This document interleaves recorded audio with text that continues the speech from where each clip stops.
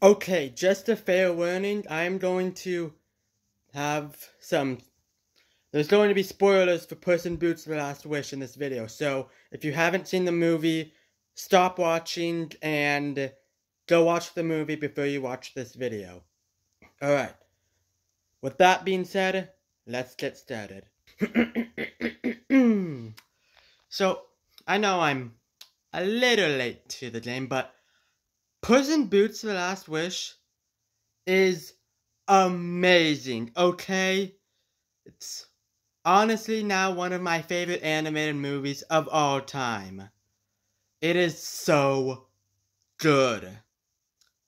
And here are the reasons why it's good. First of all, the visual effects are beautiful. The animation style is awesome. It's like Spider-Verse, which everyone loves Spider-Verse, it seems. And the characters are just so great. Puss in Boots, Kitty Softpaws, Perito the dog, Big Jack Horner, and Death. Yes. It is such a good movie. Puss wastes 8 of his 9 lives, and now Death is basically coming for him. Like, not metaphorically or poetically. Straight up Death is coming for Puss. And it's so cool because Death doesn't have a lot of screen time, but you are aware that he is there at all times once you meet him for the first time. Because when you do meet him, Death basically... The first fight Puss has with Death overpowers him big time. And that's when Puss discovers that the wishing star that he thought was fake might actually be real, and he can wish for his 9 lives back. He also, meets Perito in a retirement home, who is training to be a therapy dog, and is one of the best and most innocent characters in the movie. I love Perito. Look at him. Look at Perito. Tell me you wouldn't do anything for this puppy. You can't say no to him. And Big Jack Horner is a hilarious villain, played amazingly by John Mulaney.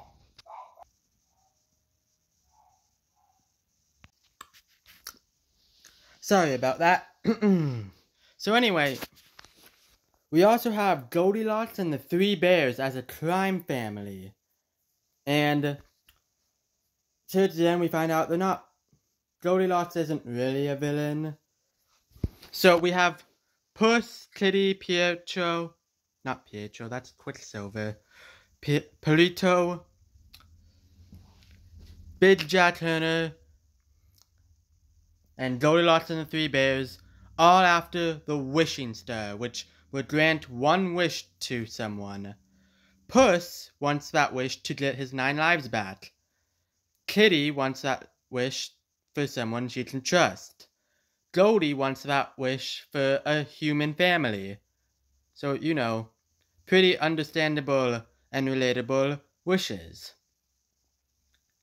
Jack Horner wants that wish to have all the magic in the world, none for anyone else, just him, because he was upstaged by Magic and Pinocchio as a child. And Perito, well, he doesn't want a wish.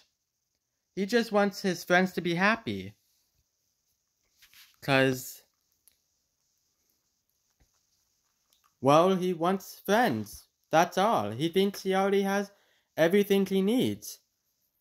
He says he has a pretty funny backstory, which is, when he was a puppy, he would play hide and seek all the time in his litter, and he was always it. And then one day, they put him in a sock with a rock and threw him in a river.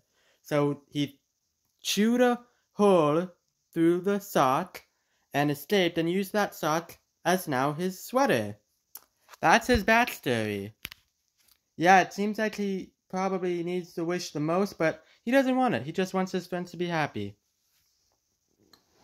So, Pluto is so pure. So they all travel, going to the wishing star. Oh, and by the way, Death is after Puss. He's chasing him, basically. So they all go to the wishing star, and they all make it through various interactions with each other. You know, Jack's killing all his men without any concern. He's a horrible, irredeemable monster. Not even his conscience could save him. Jack is just a terrible, terrible person. Big Jack Turner. So eventually everyone makes it to the wishing star, and there's a big fight over the wish, and really the main threat is Jack, because basically he lets his last person get killed. He's a monster, as we know.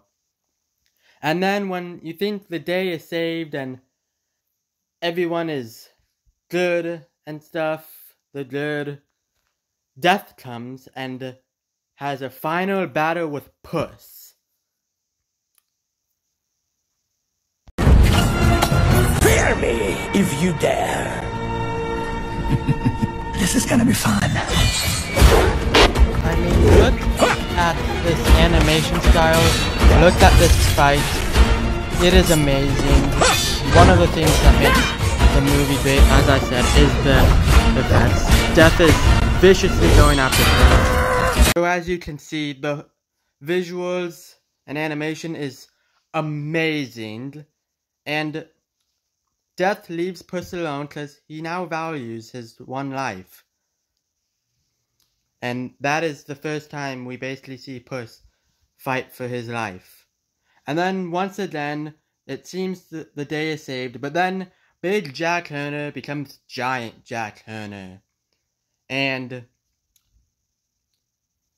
yeah, takes all of Perito, Kitty, Puss, and Goldilocks and the Three Bears to take him down, but they do. And that's basically the movie. It's amazing. And yeah, I highly recommend it. 10 out of 10. Maybe 9.5 out of 10, but still. You should go watch it again if you've seen it. And if you haven't seen it, why'd you watch this video, guys? I just spoiled everything.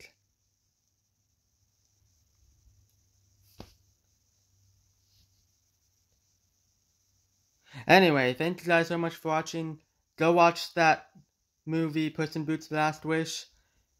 And don't forget to tie your shoe.